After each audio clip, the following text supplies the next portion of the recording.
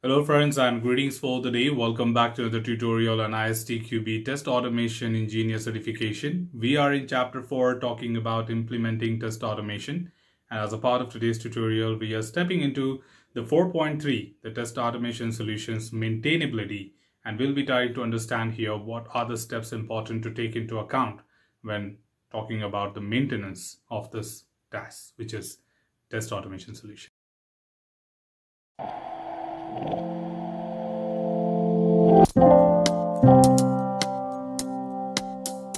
In order to talk about the test maintenance, or in fact the maintenance of the test automation solution, a very simple statement which we can very well understand as something which is created today requires a regular maintenance to make sure that it continues to work and gives you continuous benefits over a period of time. So it's not that simple to say that you could just create something for today's need and forget about what would happen in the future. We always consider a long-term goal about investing some money in anything. In fact, you can relate this to your house implementation, that when you try to construct a house, you never construct it for 1 month, 1 month to 1 year or something like that. You look forward to live your life in that particular house because you love it. And you try to consider every single thing what is required there to be taken care of. And at the same time, whenever the needs of the house comes to the maintenance, we do conduct it from time to time. And exactly the same way, the test automation solution would also demand the necessary maintenance steps. And in this particular tutorial, we'll try to understand how exactly we can increase the maintainability and what exactly are the various steps which can make my job easier to maintain and investing test automation solution. So to start with, of course, the very first thing we are talking about, the core competency and contributing element, that is programming standards. So of course, maintainability is highly affected by the programming standards and the test automation engineers' expectation of each other. A golden rule is to try following the clean code principles by Robert C. Martin. Briefly, clean code principles emphasize the following points. Of course, use a common naming convention for the classes, methods, and variables for meaningful names. Use a logical and common project structure. Avoid hard coding. Avoid too many inputs parameters for the method. Avoid long and complex methods. Use logging. Use design patterns where they are beneficial and required. Focus on testability. At this point, all the points are very self-explanatory, and there is no such point you would say that I'm kind of hearing this for the first time. Of course, each and every point is trying to direct only one thing, that don't try to make things complicated. Don't try to make things complex, which are difficult to understand. Try to make it as simple as possible for someone to understand, or you itself to understand after many years of time. And at the same time, try to use those patterns which are followed commonly across your organization, which would be easy to adapt or easy to follow at any point of time. And certainly the hard coding is not recommended here. So several points are basically contributing to help you understand the clean coding practices. I must remind you at this point of time, our automation scripts become pretty much similar and with those standards that what the development team follows. At any point, if you know what developers are taking care of in order to write their code, now this becomes one of our key practices when we become an automation test engineer. We need to pretty much stick to the same principles, same protocols of writing our automation scripts. And we must always see that we are not making it complex. Wherever you see it's becoming more complex, break it into multiple functions. So simplifying it is an art. So that's exactly where we see all these pointers, which starts right with the programming language itself, which contributes majorly to the automation solution. Additionally, to talk about, of course, we are talking about each of these pointers in a little more detail and trying to elaborate that how exactly this can happen in more details. So first of all, naming conventions are very helpful to identify the target of a given variable.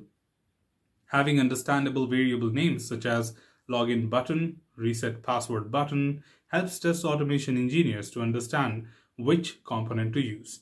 Indeed, this is not just from the point of like making it relative with the keywords which we give as a function name or class name in terms of automation. It is also to extend further, that is, what if this automation engineer who wrote the script is no longer with the organization? Then someone else can take over it easily by following the similar rules of the naming conventions. Secondly, it might be possible for the same engineer who, when they look forward to update the script after many days, for example, maybe after 1 year, As I might be engaged with so many other commitments and so many other assignments, after a year, it is not easy for me to recall that what exactly I would have done there. So it might be other benefit of having naming conventions being followed to make sure that I myself can edit and update my own code. So having a format of using standard naming conventions could be of great help. The second important thing we are talking about is, of course, hard coding, which is the process of embedding values in the software without the ability to change them directly. It can be avoided by using data-driven testing so that the test data comes from a common source that can be maintained more easily. Also, hard coding reduces development time, but it is not recommended to use as data can change frequently, which can be time consuming to maintain. Using constraints for those variables that are not expected to change frequently is also advised. By doing so, the sources and the places that need to be maintained can be reduced. In simple words, hard coding is writing the code in a way that it can be executed easily for a particular test, but when requiring to use it for other options or other tests, other scenarios, it may not be useful at all. Hard coding makes you limited to a particular scenario, but here the hard coding can be referred to a particular variable or particular parameter which is passing a value to the SUT. So say for example, if I want to key in the username and password for a particular login page, then it is important for me to, instead of hard coding the values of username and password, instead use a parameter which can be related to an Excel sheet or maybe XML values like XML variables or maybe some other options which might be pretty much dynamic, and I can always replace the sheet and pass on another set of data when required to reuse this particular test. So yes, indeed making it parameterized, which is to basically do the data-driven testing, makes my job easier for reusability. And that's where the maintainability also becomes simpler and easier to update them as the time requires it. Further to add here, of course, we are talking about the next one is leveraging the design pattern, which is also highly recommended.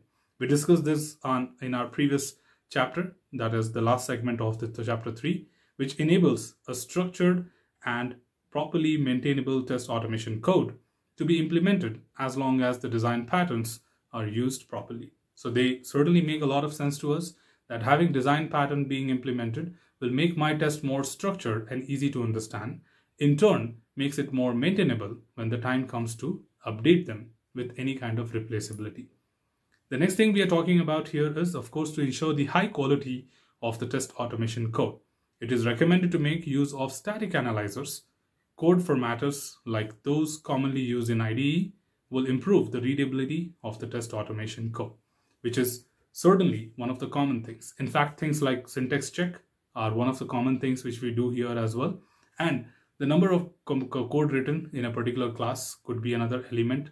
Similarly, we can talk about the commenting. Amount of comments used in the scripting is equally important, because sometimes we may feel that why should I write a comment above the script or at the end of the script or maybe next to a particular line? The answer is it helps me recall or help me understand or someone else understand that what this particular piece of code is doing here, right? So that's where commenting equally would matter when we talk about such analyzers. And by doing static analysis, these kind of coding anomalies can be easily identified without executing them. So this could be good pre-check before we ship the solution for any kind of executions. The next important thing here is, apart from the clean code principles, it is also recommended to use the agreed branching structure and strategy in version control. Using different branches for the features, releases, and defect fixes is helpful in understanding the branch context. It is certainly important for us to understand the DevOps and the branching of the code, because when we try to do anything new, we don't want to hamper the existing. The only reason why we do this branching is to safeguard our existing piece of work. And as we do any kind of stunts on these branches, if they succeed in their implementation, we can later merge them to the main branch. But of course, we can start with the feature branch to do any kind of activities, and then later on success, we can relate it to the release branches. So creating branches would be another good practice other than the clean code, which would make a lot of support to make your code maintainable. So put together, these are all those factors which I can take into account when it comes to maintainability of the automation scripts as a part of the test automation solution, because the solutions are not done just for once. So that's all from this particular tutorial, team. Should you have anything else, feel free to comment below. I'm always there to address your queries and answer them well. Till then, keep learning, keep exploring, keep understanding the context. Thanks for watching the video, team, and happy learning.